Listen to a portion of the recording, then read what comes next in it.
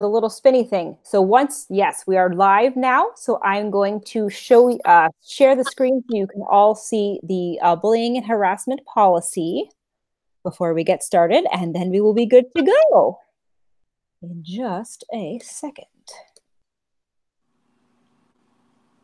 All right. Can you all see the slide? No. No. No, I cannot. Okay. Okay. I think other people can. I was going to say, I think other people can. I have it set straight on to me. Just that way I can sort of kind of watch what I'm doing, making sure it's making sense to all of you guys when I'm doing it. Okay. So I'm going to stop sharing now and we can get started. Thank you, Sefa. Wonderful. So hi again, everyone. My name is Sheva Rose on Facebook. I am Viscountess Sefa Hrafnsdottir, and this is Viking 201. If you attended my first class, we sort of kind of went over the basic dress of what a woman would wear, what a kid would wear, and what a man would wear. Today, we're going to go over the more fun stuff. I mean, clothes are fun. Don't get me wrong. I like clothes. But the fun stuff is really what you get to wear with the clothes. So this is going to be a brief introduction and overview of Viking accessories, also known as cool sparkly bits that up your franchise game. All right. So we have a lot to cover today. So we're just going to sort of kind of jump into things, and it's going to feel like we're jumping everywhere, but really what we're doing is like almost like head, shoulders, knees, and toes. We're going to sort of kind of go over a general specific area and then move, and then just they all become a cohesive unit. Normally I would do a fashion show, but because there is so much, half the class would be me putting stuff on and taking stuff off, putting stuff on, taking stuff off. And I don't want to do that. So if there's anything that you see that you have questions for, please be sure to type them in the chat. Amalia will be amazing. She'll read them off to me and I will answer them to the best I can. The handouts are not available yet. They will be by the time this is posted to the EK YouTube channel. Make sure you subscribe to that. There are plenty of classes there for the arts and sciences, including Viking 101, which is a precursor to this class. So we're going to jump right into it. Okay. So we're wearing clothes. I like wearing clothes. However, I don't like just wearing basic. So I'm wearing a basic black shirt, black cardigan, which is cool when I'm going to the office. But when I'm going to an event, I want people to say, oh, I love her because she wears such and such. Or, oh, I love him because he wears such awesome winnegas and garters. And wait, what are winnegas and garters? We'll get there. But we're going to start with clothing embellishment. So there are finds and different areas of seam treatments. Sheva, what's a seam treatment? I will tell you. So everyone has seams on their Viking clothes. Seam treatments are things that bring those seams a little bit more oomph. So instead of having just a basic seam where it's pieced together, you will get, or you can get, oh, give me 1 second. I'm sorry. My phone is doing something funny and I need my phone because it helps my class. Yeah, we just lost the picture. Oh, you're back. You're good. There we go. Sorry about that, everybody. We're going to try and get that squared away. So these are your seam treatments. This is one of my favorite apron dresses. One of my friends in the West made it for me. She's very talented. And I'm trying to do my best to not be a salesperson in my classes. It's really hard. So this is a seam treatment. Here are the seams on my dress. Here's the seam treatment. Now, this can be done with just a basic running stitch. It can be done with a chain stitch, a Van Dyke stitch, which is also known as Austin stitch. It can be done with a herringbone. It can be a double herringbone. There are so many period stitches out there in the Viking era that you can use whatever combination makes your heart happy because they're your clothes. And because they're your clothes, do what you want to them. You know, unless you're actually like trying to prove authenticity, do what's going to make you happy and do what's going to make you feel good wearing your clothes. So another thing that you can do to embellish your clothing are appliques. So a lot of people have seen a cloak, Viking square cloak that I made for Cullen. But this right here, this caftan was made for him. And it has the most amazing appliques on it. I'm going to try and show you. It's really big, so it's really hard for me to get it up on the table. And so you can see, it's just a little something extra. This is, you know, it's amazing. And this would just be a blue caftan with some checky trim. But the applique is what makes it pop. And you don't need applique all over it. Just little bits. Little bits really goes a long way. On top of that, you also have panels. So there's a Valkyrie image where she's like this. She's holding her horn. She has her hair in her hairnet. She has her shawl. She has her dress. And then she has this straight thing going straight down underneath these big balls that are supposed to be beads. That's a panel. So panels, if you took my Viking one-on-one class, is basically like just that little something extra. It's the thing that takes, you know, from, you know, a 7 to an 11. It's just a little extra bit. And, you know, these, you can pretty much just switch out. Like, you can wear the same outfit, change your panel, and then you have a totally different outfit. It's different. Or you can take the same panel and you can do stuff to it, like put on some possamont, which, if you don't know what possamont is, it's basically, the best way I think to describe it is just making a bunch of knot work with silver tentrat. That's the material that I've known that I know about anyways. And you just do a whole bunch of knot work and then you put it on your panel and it adds a little bit of extra. Or if you don't have possamont, that's okay. If you took my stamping class, I explained how you can take little bits of material, stamp it, and it turns into trim. But guess what? It can also be used on a panel, like so. And you can put it on the top, you can put it on the bottom, you can put it on the sides. You can change what is a beautiful panel into another piece of art. And, you know, there's things always adding, always changing. It depends on what you want to do with your panels.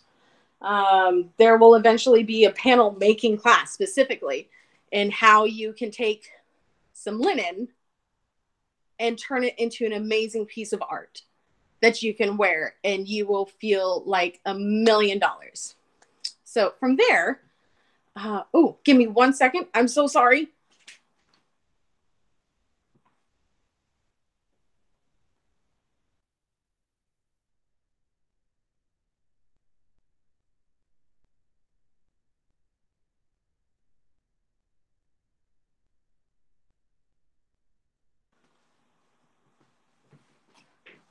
Sorry about that. Technical difficulties, they are a thing.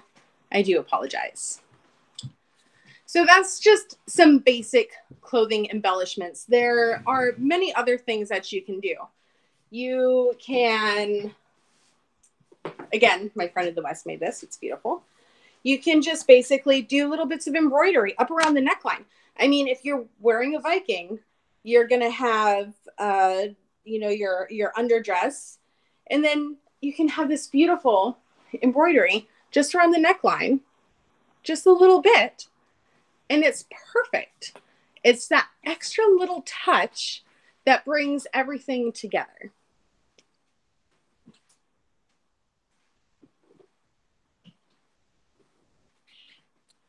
Also, you can take just basic scraps. Let's say you have this beautiful color linen or this beautiful color silk, and you have just enough to not do a big thing, but just enough to where you don't want to throw it away. Don't throw it away. There are so many things you can do with it. You can embellish your clothes by just adding a fat piece of trim. This is one of my favorite wool aprons, and I just took some leftover silk I made some thick bias tape. And now, what was just my blue apron, I have the perfect little piece of silver. And it's just an extra added pop. So it makes me happy, and it makes my fabric stash happy that it doesn't feel like it's going to get wasted.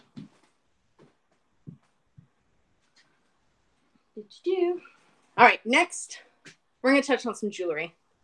Because who doesn't love jewelry? I love jewelry. I don't think you can see my whole table, but it is filled with what I've collected over the years. So first, we're going to start with necklaces and torques. I mean, they're kind of included. So necklaces can add so much to what you're wearing.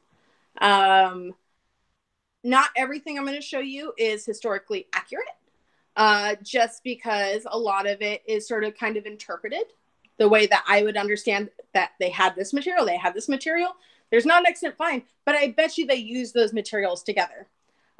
Case in point, one of my favorite necklaces I made. So this is made with bone beads, wood beads, antique glass beads, and a bear claw. Now, I don't know about all the rules here in the East Kingdom, but where I came from, I was able to source legally a bear claw and the materials that are used with it. Together, I made this into a really pretty necklace. And then I doubled its use so where it could be a festoon. And the festoon is the bling that goes from boob to boob.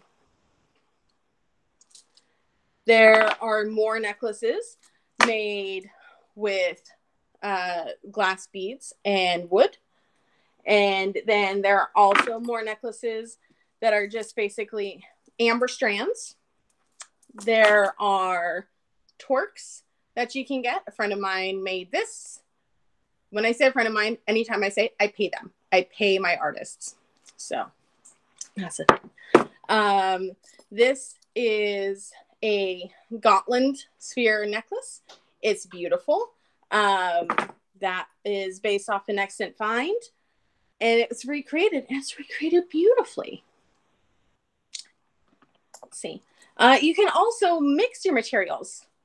In case in point, I have no proof that this existed, but it's black amber, it's glass beads, it's silver pendants, and a couple of Gotland spheres that Cullen got for me for my birthday. I put them on a necklace and some extant fine beads.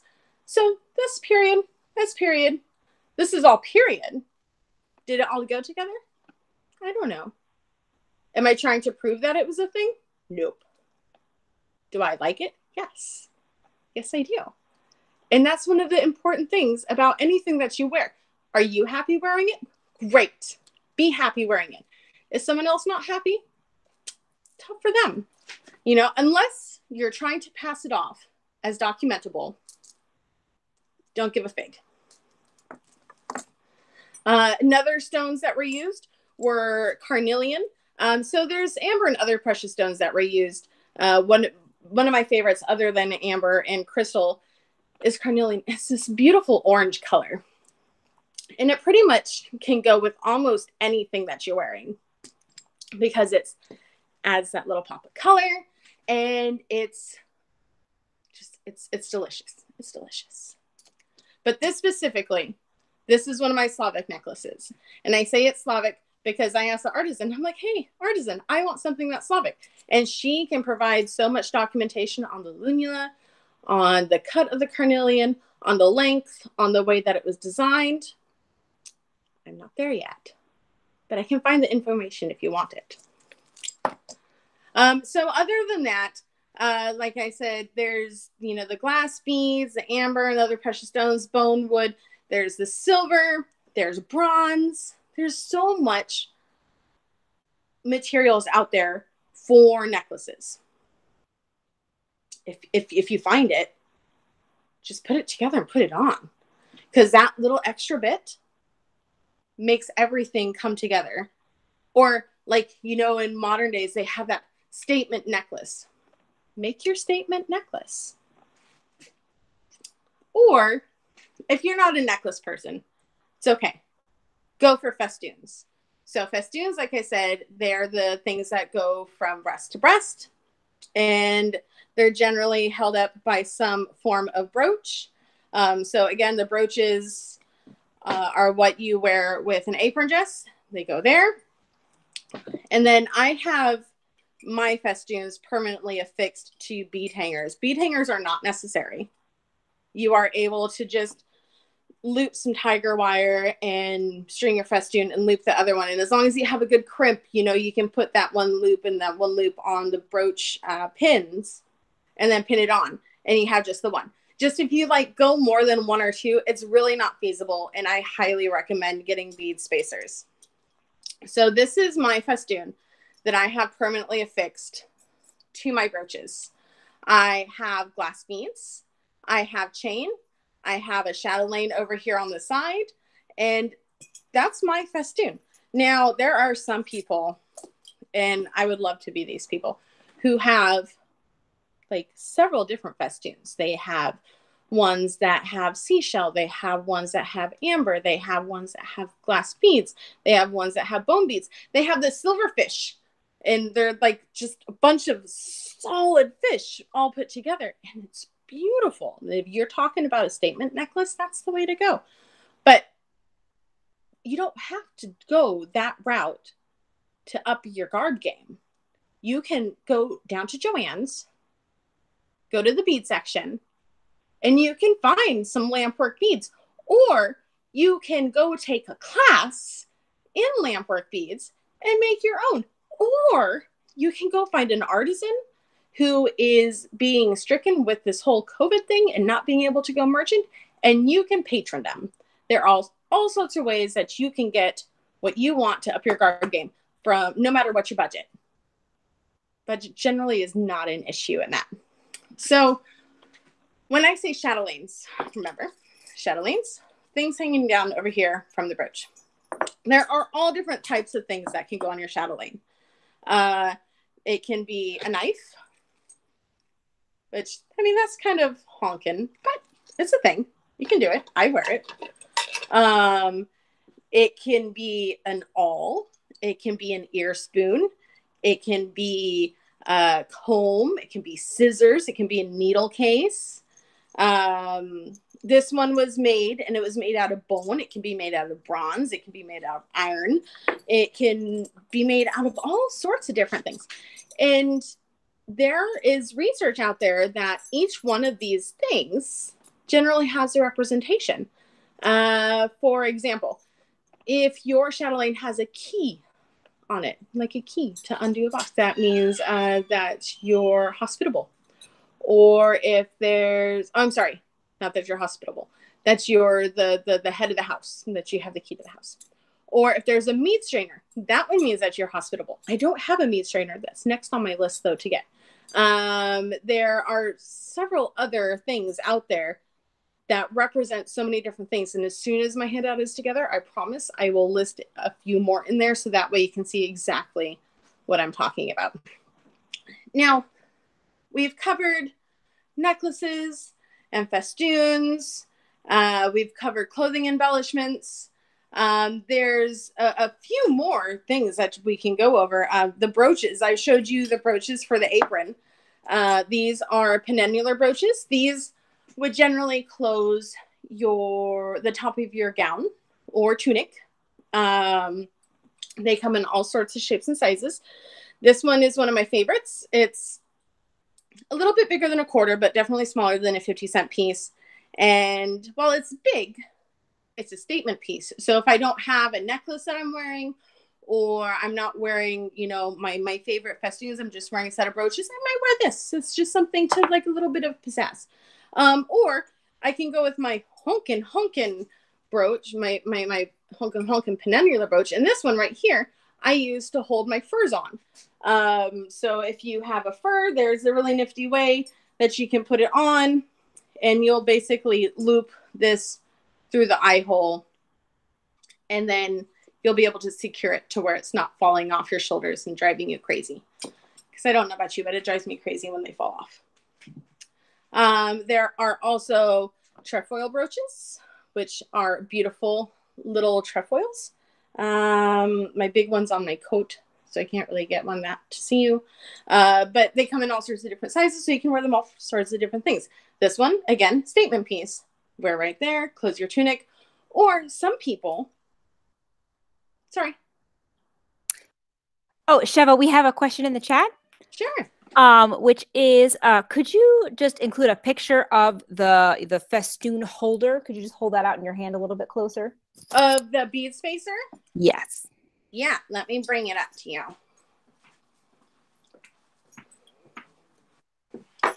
So this is just one version. There are several different bead spacers out there that can hold 3, 5, 7, 10, 1 different little spacers. This one in particular I got from a vendor at Great Western War, but you can go on Etsy, or you can talk to any of your local artisans and say, hey, do you have these? And they will most likely say yes, or I know where to get those, or no, not yet, but I'm making some. Super easy. There's also a really easy way to do it on your own, as long as you have some wire. And that is just take a length of wire, curl each end towards each other, bend it in the middle, and then curve those out. And then you're going to have 2 little holes. So it'll do like this. It'd be like a little curve and up, and it'll curve that way. Sort of like the omega symbol, if that makes sense. So you can do that at home if you just need them like right now, which right now you have plenty of time to practice, I'm sure. I don't know about you, but I do.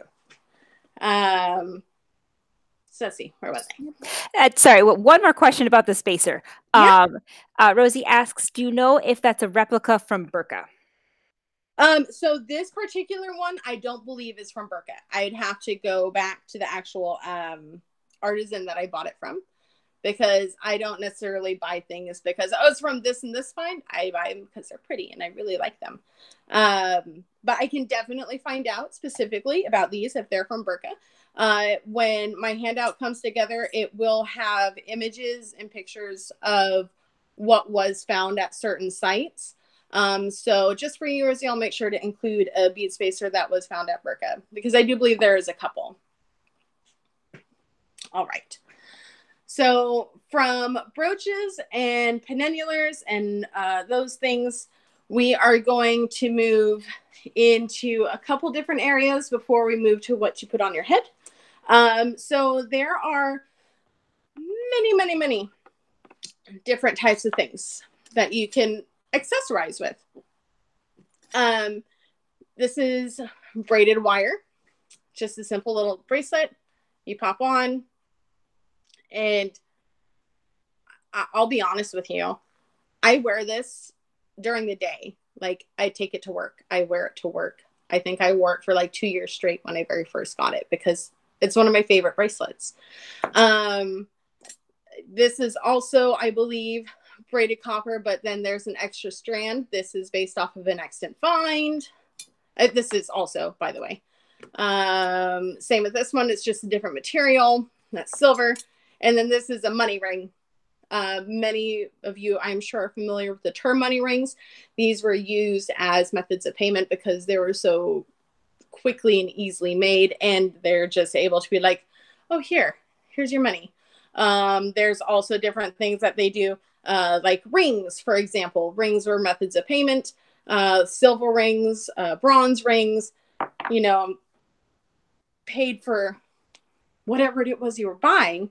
They didn't just always carry around coin. So the term money ring literally meant, here is your payment, but I don't want to give it away. I don't want to pay anyone. I want to pay people for it because it adds to my garb game. It adds to my franchise, which I love. Also, our arm rings. Now, this arm ring specifically is not an extant find. The stamping is based off of extant finds. The runes are based off of extant finds, but this one was made specifically for me.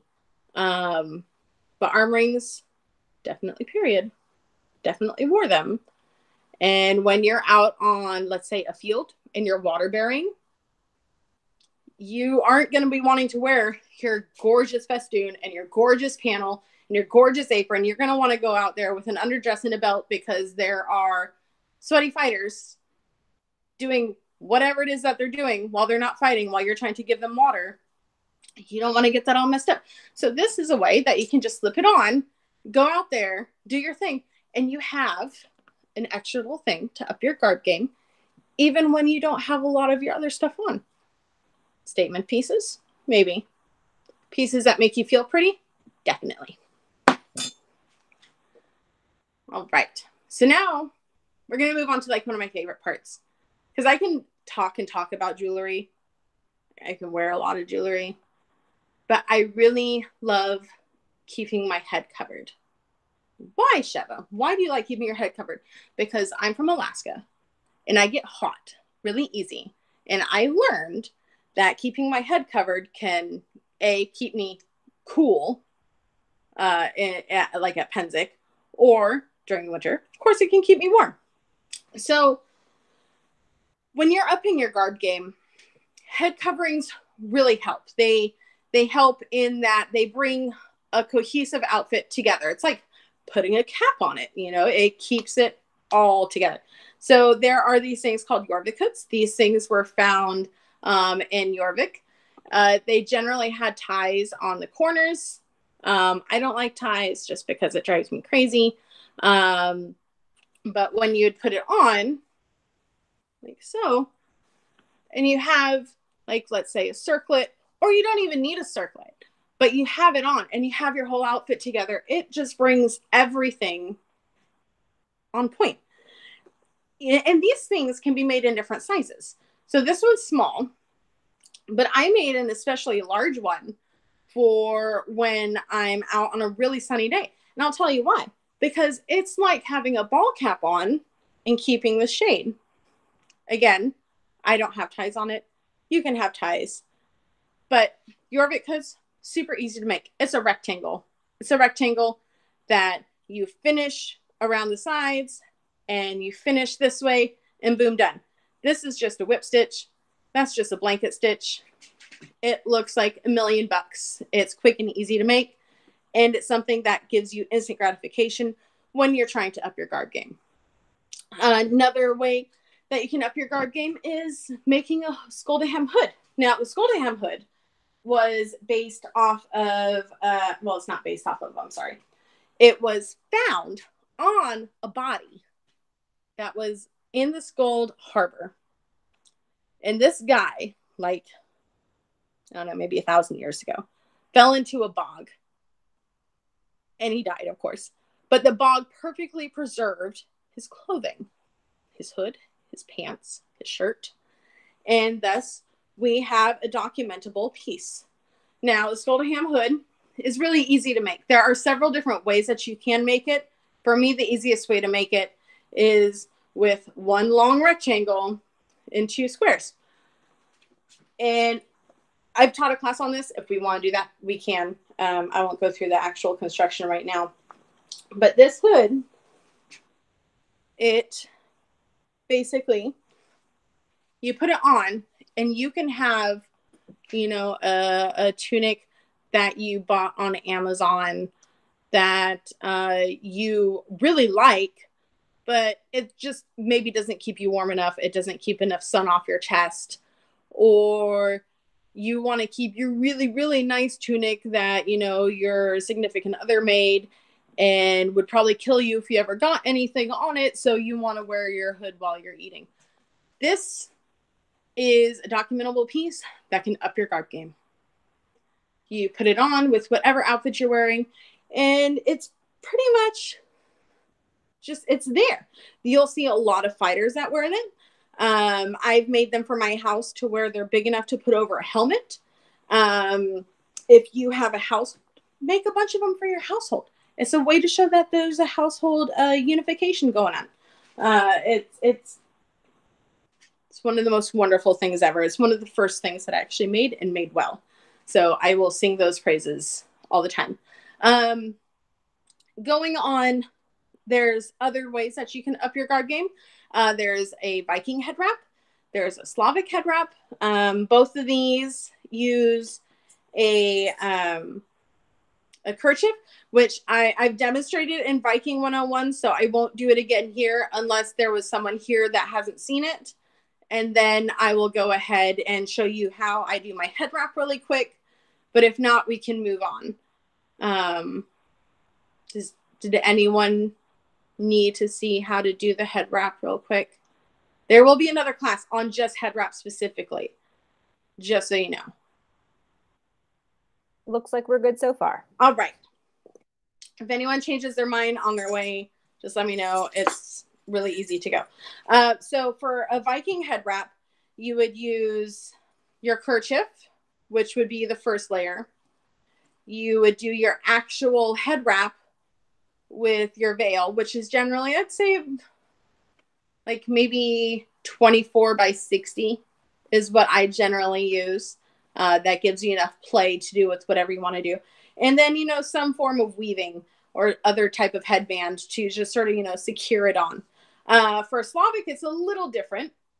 Again, it's the kerchief, the 24 by 60 or more, again, depending on what you want to do. And then that also has your woven headband, but it also generally has like some form of temple ring.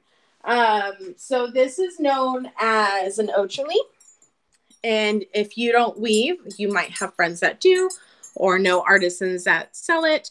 But you have your ochely, and then you have your temple rings. Now you can have one ring, you can have two rings, you can have one small ring, one big ring, you can have no rings, you can have all the freaking rings. But what I will say is when you make your first ochely, and a really good friend of mine taught me this, is sew in a little piece of suede onto your weaving, because that will make it to where it doesn't go like up and down, squish, squish, squish, and then do this thing. It keeps it in place, which is nice. So my little hint and tip to you, that was kindly passed on to me, and now I've returned that kindness and passed it on to you. So, there's more things that you can do to keep your head warm. And one of my favorite types of hats are null-bound hats. Null binding is a documentable form of basically, is it Viking knitting or Viking crochet? I think it's knitting. Knitting is with the two little hooked needles, or one little hooked needle, right? Yeah. So whichever one has one little hooked needle, null binding is the pre-existing form of that. And these are amazing. They have all sorts of different types of stitches, and they keep your head warm. And when you're outside and you have it on, and it's it's cold out, not only do you look smart, but you look nice. You have your hat on, and it's a null-bound hat. And so you can be like, yes, this is perfect. This is a documentable piece of clothing. And you can probably say, yes, it really, really is. Now there's other things that you can do to keep warm when you're outside in order to up your garb game and not wear, modern things, which is totally cool. Wear modern things if that's what you got. But if you have a little extra, maybe you learn how to null bind some mittens. Mittens are always good. They keep your hands warm. Or if you know how to tablet weave, make yourself a shawl. And a really, really beautiful artisan out of Ontario made this. And it's just an extra little thing to up your game. Yeah, I have a jacket. But if I can wear this while I'm outside with my garb, A, not only do I look more authentic, but B, I look really put together wearing authentic things. So it's just simple little pieces, one piece that can really up your garb game, bring your garb game to the next level, and really make it more fun and enjoyable for you, because you'll become that person. It's like, oh, I love the weaving that she wears, or, oh, I love that hat that he wears. I want one like that. And that happens. And then not only do you have, you know, people emulating what you wear? I mean, it's the best form of flattery, but you have people coming up and talking to you, and you have more interaction with the people around you, which is what the society is all about. It's about you getting to know each other and having fun together. It's a thing. Another thing that you can do to basically, you know, keep your head, shoulders, knees, and toes warm is winnegas and garters. So if you don't know what winnegas are the leg wraps that men wear around their calves, or women, sorry, men or women wear around their calves when they are wearing either Norse or Rus or Slavic, which, by the way, none of those are the same. But you'd wear your winnegas, you'd wrap them, and then you'd have a garter to wrap around. Now, there are some people that have several different pairs of winnegas or garters. There's no right or wrong amount to have.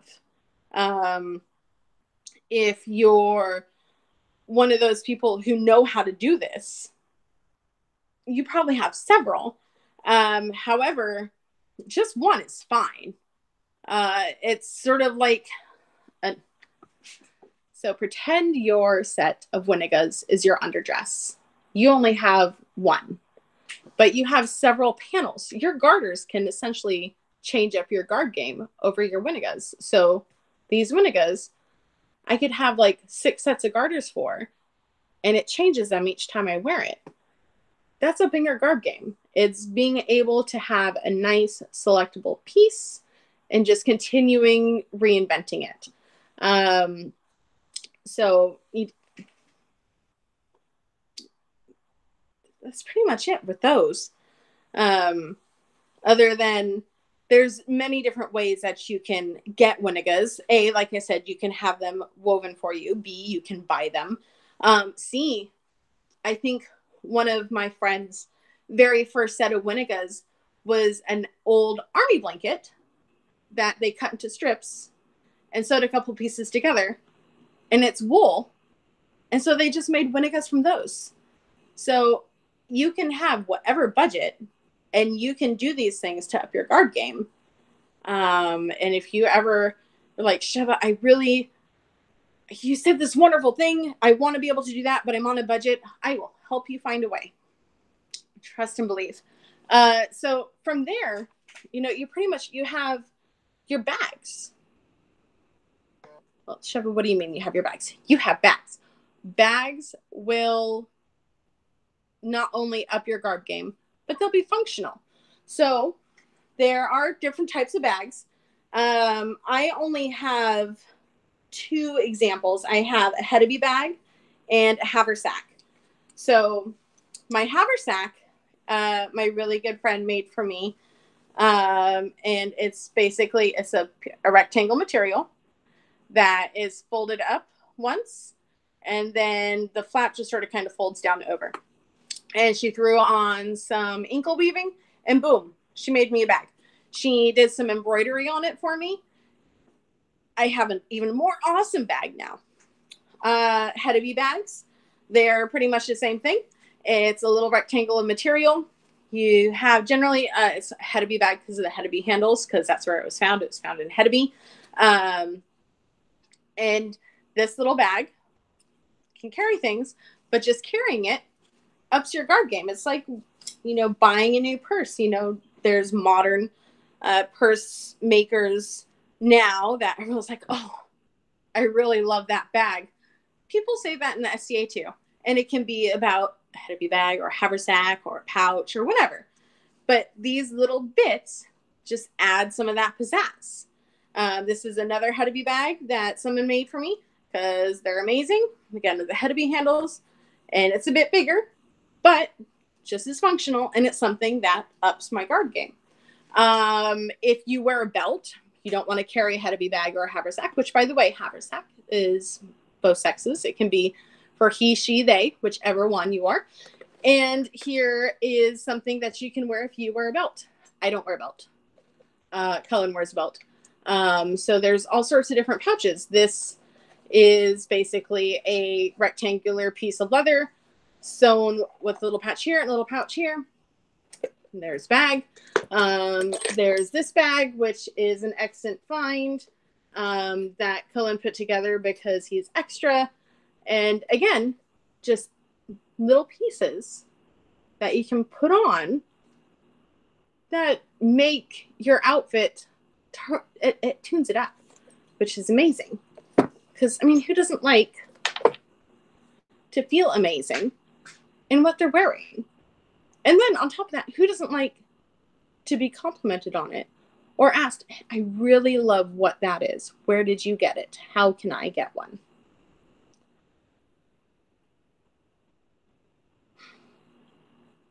I love bling. I like to feel pretty. Cullen likes to feel handsome. And if there's anything on here that you saw that you like, you're like, Sheva, I really want to find that. I will tell you where to go get it. I will also tell you right now that there are many artisans out there who really need your patronage. So if you have the budget, please support your local artisans. Especially during what we're going through right now with all the events that are canceled. It's really important that we do stick together. And if I can make myself feel prettier, I will. And I'm going to go get some more bling. So, Sheva, we have a question about the hereby bag. How would that have been worn? Was it a crossbody or over the shoulder? So it could be both. I wear them both ways. I actually keep a longer rope on both of them so that way I could do either. So this one I can wear crossbody, or if I tie it up, I can wear it over my shoulder. This one I already have tied up because I prefer to wear it over my shoulder because my friend who made it for me, she made it with rope. So it's very uncomfortable to wear crossbody because it sort of kind of digs into the neck. But that's because I use and abuse my bags. Like I put everything in here. These things are so strong. It's ridiculous. My haversack is probably even stronger, but I'm a sucker for bags. I need to add more to my militia. Maybe we should make bags. I don't know. But if that is all the questions we have, which if there are any others, now's the time, because I have shown you almost my entire treasure trove. I have more, but I'm not going to dig it out. There is another chat question. Okay. Someone has asked, what are your feelings on wire weaving? On Viking wire weaving, I love it. I absolutely love it. It's an excellent form. There's so many things that you can do with it. You can make necklaces. You can Viking wire weave over a stone and make it into a pendant itself. I personally don't own any, which is really surprising. Actually, no, I take that back. I do own a necklace. However, since I moved, I haven't been able to find it. And I hope she doesn't watch and learn that I have lost it. Which I'm going to find it, I promise. But no, I love any form of accessory. I have friends who literally have probably 10 times the amount that I do and could probably tell you a gazillion facts about each of their pieces. Whereas me, I just like to share. And if you ever ask a question, I can find the answer. But as it is right now, that's pretty much all I have for this class. We're going to be doing more classes. We're going to be doing actual head wraps. Like I'm going to teach you how to do some really nifty head wrapping that works for Viking or Slavic or anything else that requires a head wrap. And then we're also going to be working on panels. Oh, I knew I was forgetting something. So is there any interest right now in learning how to make a fitted garment? And the only reason I have it in Viking 201 is because in 201, we're trying to up your garb game. And sometimes upping your garb game includes giving yourself shape. which a lot of T-tunics, they don't give you shape, but there are ways to do shape. So if there's interest in that, I can definitely share that with you real quick. Yes, there has been a request for that. Yeah. Can I ask you a quick question about beads before we do that? Of course. So, okay, festoons are awesome, and I know like nothing about Viking. So for some reason the beads intimidate me. Like, what types of beads are like specifically Viking? Should we look just for lamp working, or like what makes a good Viking bead? So what makes a good Viking bead would really be, it's a really tough question because there's so many things that make a good Viking bead. Because they didn't just use beads, but if we're going just glass bead specific, right? Just glass bead specific. Yep. I would go for shape. So Viking glass beads were very, I don't know if geometric is the word, and I'm scared if, you know, someone I know is watching, they're like, no, Sefa's not that. But for example, I'm going to bring a couple around. So give me 1 second. And we're going to sort of kind of go over some beads. So the first beads we're going to go over is what you can find at Joann's. So this bead right here, I don't know if you can see it very clearly, but it's a yellow round bead with what looks like little white flower petals. You can find those at Joann's. They have all sorts of different colors. Same with this little eye bead. This little yellow eye, this is, you know, a period bead that you can find at Joann's. Same with this black bead with the white swirl and this white bead with the yellow dots. Those you can find at Joann's. And all the things that they have in common is they're very cylindrical and they have geometric shapes on them. So like I said, most of this festoon right here is Joann's beads. Now, there are some very precious ones to me that my knight made and my knight's lady made, and I have a little dangly bit on there. This is one of my very first festoons. When you're looking for Viking beads, not only are you wanting to look for round cylindrical shapes with, you know, patterns on them or nothing on them, you're also wanting to look for even clear beads and what you call a melon bead, which is one bead with some cuts sort of kind of into it. So it looks like it's 3. Oh, I'm sorry. That's not a melon bead. This is a melon bead. And it's cylindrical and it has cuts into it and it's going up and down. So it looks like a pumpkin. That's what I can pretty much akin to it. But these beads, a friend made, and they are based off of excellent finds. And you'll notice they look like giant seed beads. And so you're just sort of kind of looking for beads that speak to you. And then, you know, beads that look like they're fun to play with. Like, have you guys ever heard of a fidget spinner? Yeah. I fidget spin my beads. Like, my festoon is long enough to where I'll sit there and I'll just sort of kind of twiddle my thumbs, but I'm not twiddling my thumbs, I'm twiddling my beads. I can't say there's any one thing that you should look for. I should say the one thing you should look for, if I had to say you need to look for this one thing, is you need to look for what you like, what you want. And while it's totally intimidating, I get it. I was really intimidated my first time. But let me tell you how much fun I had going into a merchant's booth at my first Penzic.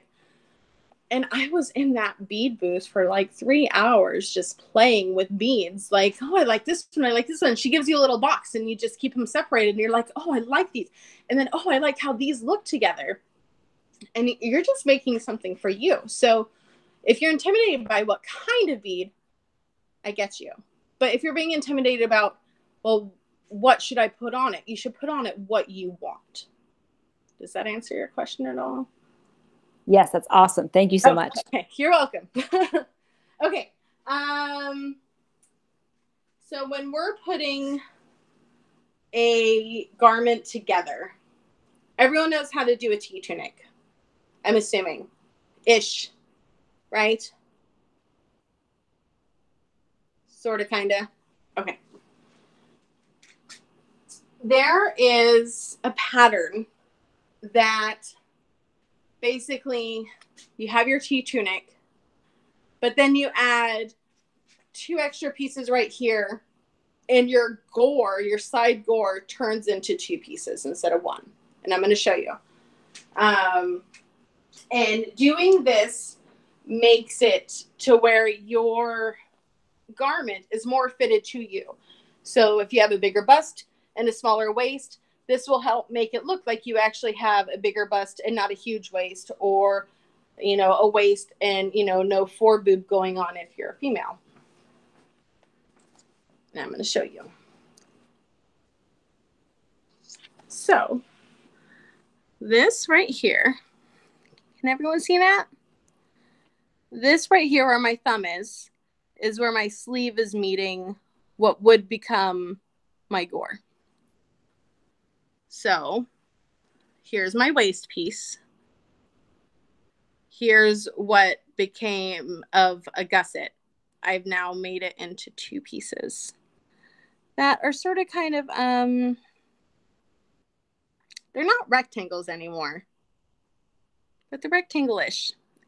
I'm not a math person. There's a shape for it, and I don't know the shape name. But you're basically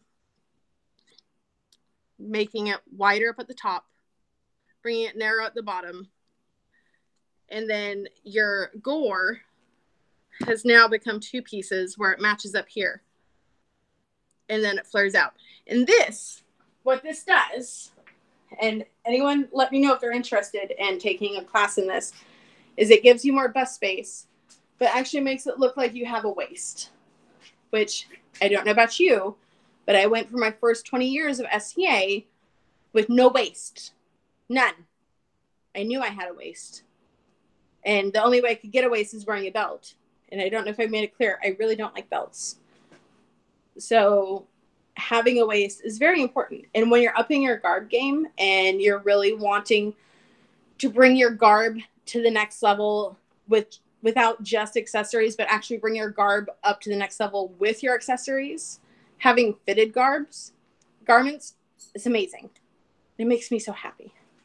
So if there's interest in actually learning this pattern, I will definitely teach that class. I don't know how well it will do online. I could also work one-on-one with some people, but this method right here is the best method. I've had 2 people teach this to me. I've taken so many notes. Someone actually took my notes, and she's like, can I use this as a handout? I'm like, yes, that's like the biggest form of compliment ever. It's like, can I use your notes as a handout? I'm like, yes, you can. Yeah, so Sheva, people have expressed interest in that. So absolutely. Beautiful. Well, we'll definitely work on that also. So if there are no other questions, I'll wait just a second to see if you have any more. We'll probably go ahead and wrap this up. In the meantime, while we wait, if anyone has any questions, I just want to once again thank the Ministry of Arts and Sciences for putting together these classes. It's really nice to see our community come together, especially during what we're going through. And, you know, thank you for, you know, taking time out of your day to come to the classes and support your artisans. I really, really appreciate you guys. And I really appreciate the officers in the Ministry of Arts and Sciences. You guys are amazing for putting all this together. Thank you. Thank you so much, Sheva. I'm not seeing any more questions, so I think we can call it a wrap. I will stop recording. Thank you so much. You're welcome.